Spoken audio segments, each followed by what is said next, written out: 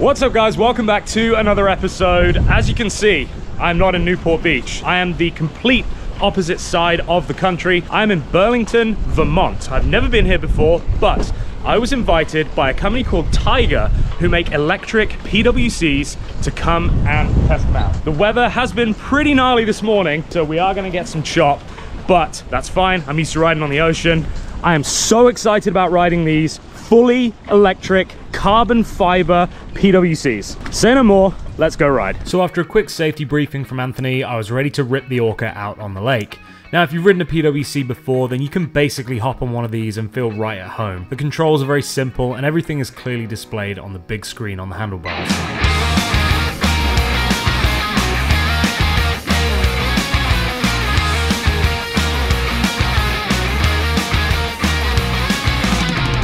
Oh, I am absolutely exhausted. These waves are wild. Honestly, this riding is probably harder than most of the ocean riding I do. What about the Orca? Well, I think it's awesome. Number one, is it fun? 100%. This is lighter and has a little bit less horsepower than my Fish Pro, and I can tell that. It definitely doesn't feel like it has the get up and go that Fish Pro does, but it also has 10 less horsepower. What I was expecting was when you got on the throttle that it would like really snap straight away, but the way that they've got the motor, you get on the throttle and then it takes off. It's not like really like snappy where you're going to hit the throttle by accident and throw you off the back. It would be nice if we could get like a little bit more snap on the throttle. I love the way that this thing handles. It's very chuckable. I think because it's light, because it's short, because it has that shallower hull that I'm used to, it feels very whippy, which is a lot of fun. And essentially, this is made for playing on the lake. You come out, you ride it for an hour, 2 hours, go charge it, have some food, come back out, rip it again. This isn't something that you would use to go on long sends like I typically do. So I think for me, that's what's most exciting, is it's fun just to get out and just ride something for the purpose of having fun rather than going somewhere on like a long mission. I do love how the dash looks. We've got this beautiful big screen here. Honestly, I haven't really been looking at it because I've been too busy watching the waves, but it's very easy to control. The dash is very nice. Everything's very comfortable. My only complaint would be that the throttle is perhaps a little bit long. I keep catching it on my middle finger here, but basically it is absolutely killer, and I love this exposed carbon fiber. So yeah, my initial thoughts, very, very cool. A lot of fun to ride. I do want to go out and rip it a bit more. I think we're going to go head over that way, but just look at where we are. Isn't this gorgeous? Okay, so we're not going to ride anywhere because the guys have said there's a surprise, but I don't know what it is. I said, is it neon yellow? And they said no. Yeah, so what I didn't tell you when we did the training before is that for customer demos like this, we disable one of the drive modes. So we typically have 3 drive modes, not 2. Uh-huh. We have range, sport, and wild. Wild? That's right. So on yours, it's disabled right now. Yeah, I noticed there was just 2 modes. Well, right around the corner there, you're going to see my colleague Mike in a second. Uh-huh. And his craft has it enabled. So I get to ride the wild one? That's right. We'll do a little switch. Yeah. And then you'll see what electric is all about. Okay, I like it. Yoo-hoo-hoo!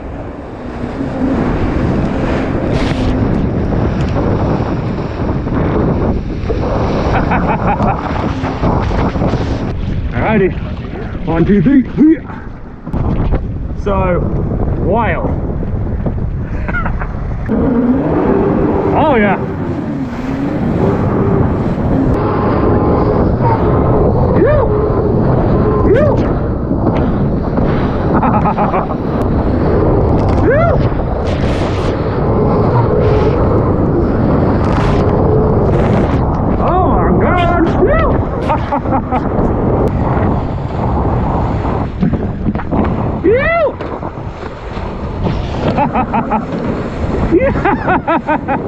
So sick.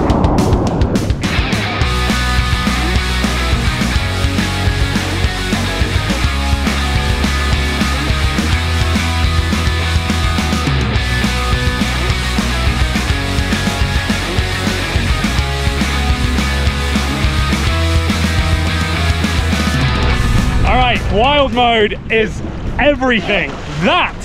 That is how it should feel. I was kind of riding it around going, this is cool, but it doesn't feel like 160 horsepower. Then they put me on this one with wild mode. This feels like 160 horsepower, every bit of it. It's so quick to pick up. Oh, I'm exhausted. This is killer, yeah. Wild mode is the way to ride these things, for sure. I don't care how short the battery life might be when you're doing it. It is the most fun. Smiles per mile, 100% at their highest in wild mode.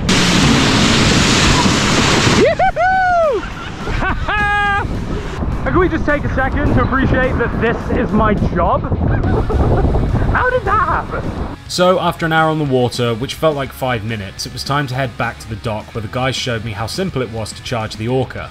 With the power outlets you find at most docks and marinas, it'll take about an hour and a half to charge an Orca from empty to 80%. So literally get back, have some lunch, and by the time you're done, you'll be back up to 80% and ready to rip again for another few hours. It was a shame I hadn't had the opportunity to test the high-speed handling of the Orca in calmer conditions, but the following day did look perfect.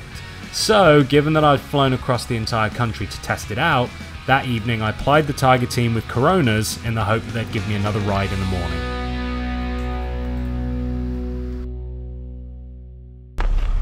Good morning. I did. Yeah, slept very well, thank you. How about you guys? Okay, it's day 2. We're back. The reason why is because yesterday was so splashy and it was so crazy that as much fun as it was jumping all of the waves, I really wanted to see what these things were like on the flat, in a straight line, high-speed cornering, all that kind of stuff. And today, the conditions are perfect. It is glass out there. I cannot believe how much different it is now compared to yesterday. I mean, literally yesterday we were trying to dock these things to charge them and it was like this. It was like being in the middle of the ocean. So I am so pumped that I get this opportunity to test ride them again. Hopefully we'll be able to get back on the wild mode ski as well and really give it a rip and see what we can get top end. So yeah, I am ready to go. I think we're just going to get the skis ready and we'll be out there. All right. Still so wild that this is now on. So now that there's not as much like splashy waves, you can really get the feel for what it's like for them to be silent. Because yesterday it was so splashy going out that the fact that it wasn't making any noise didn't really register because I was too busy trying not to get sunk by the waves coming in. It is such a surreal feeling. Yeah, it's wild. You can hear a very faint, just the spinning of the electric motor basically in the jet pump. Obviously pushing the water behind you. There's no vibration, very smooth. Yeah, it's very surreal. Trim is set to 0 because it's so flat. If we put it to 4, the nose comes way up out of the water. So we need done on 0. See you later. Ready? Woohoo! Oh yeah.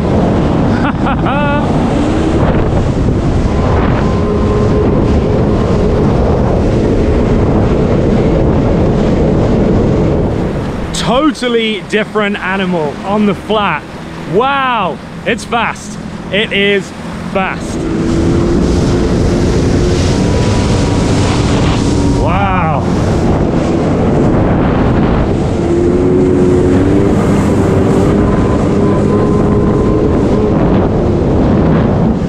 I'll tell you what is lovely, the fact that when I go out and I ride on the ocean, sometimes I'll turn the ski off and just sit and just enjoy the silence. Anytime you stop with this, it's silent. It's a very weird feeling. Oh, apart from that beep. It's a very weird feeling to be out here and have it make no noise whatsoever.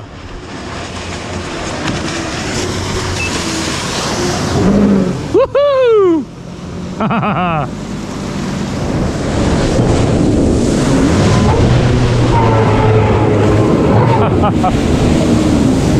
It's so stupid!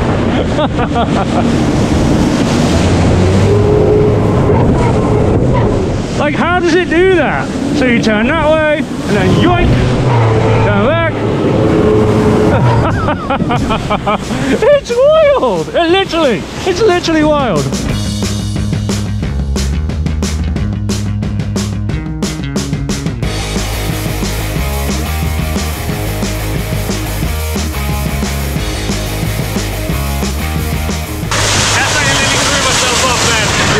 Yeah, totally different animal on the flat, and the turning is honestly shocking. I was just doing like 70, 75 kilometers an hour and turning pretty hard, and it's just flat because the batteries are basically the lowest part of the whole ski.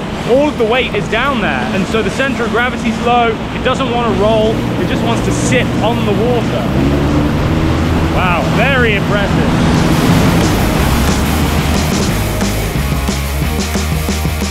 All right, we're trying to get a 360 now. Not me, I'm not qualified for that.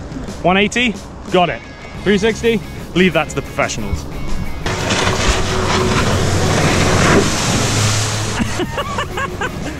No way!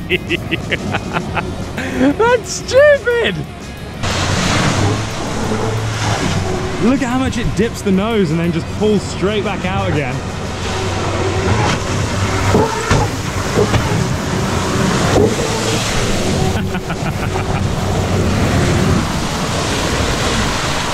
That's so fun. Yeah, I think this is where these really shine, is like flat conditions, just playing. 100%. Because yesterday with the waves, it was fun to jump, but the real like party piece of these, like you say, is how agile and stable they are to just whip around and do stuff. They make you feel like you're a way better rider than you are. I have no right coming out and being able to immediately, you know, do a 180 that comfortably. I think that's the other nice thing. I was talking to Sam. So Sam is the CEO of the company, he's the founder. It's amazing that he's created something from scratch. He doesn't come from a background of PWC design, and he's made something that's so good first time around. And like you say, it appeals to beginners. You can get on this, ride this in range mode. It's fun. You're not going to kill yourself. You have a great time. But then if you do want to throw it around a little bit and you are more experienced, bang it in wild, have at it. Is that it? That's it, yeah. Yeah, we're gonna Boo. get back in, Well, thank you, little Orca. It's been fun. And thank you guys as well. Another thing to say, guys, regardless of the product, the team is amazing. We went out last night, we went and had some drinks, played some arcade games, just super, super nice bunch of guys. And I always think it's important to know the people behind the brands and the products that you use are good people, and I 100% can tell you that these guys are. And they didn't pay me to say that. If I just go this way, I'm the only one with wild mode. They're not gonna catch me. Bye. I started this channel to share my adventures and inspire you to go out and find your everyday adventure. I'll never promote anything I wouldn't spend my own money on, and in full transparency, Tiger did pay for my flights and hotels so I could come and test the Orca, along with a bunch of other journalists too. I didn't sign any contracts or agreements saying that I would only speak positively about the product, and at no point did they ask me to say or not say anything during the episode. I'm so excited that the channel is now beginning to afford me these opportunities to check out awesome things like the Orca and take you guys along on these fun adventures. I hope this will be the first of many episodes like this, and I can't wait for the next one. So please guys, just know when you watch this channel, I will only ever be 100% truthful, honest and authentic with you, because that is what matters to me the most. And I appreciate each and every one of you that subscribes, because without you, I wouldn't be able to do fun stuff like this. So thanks.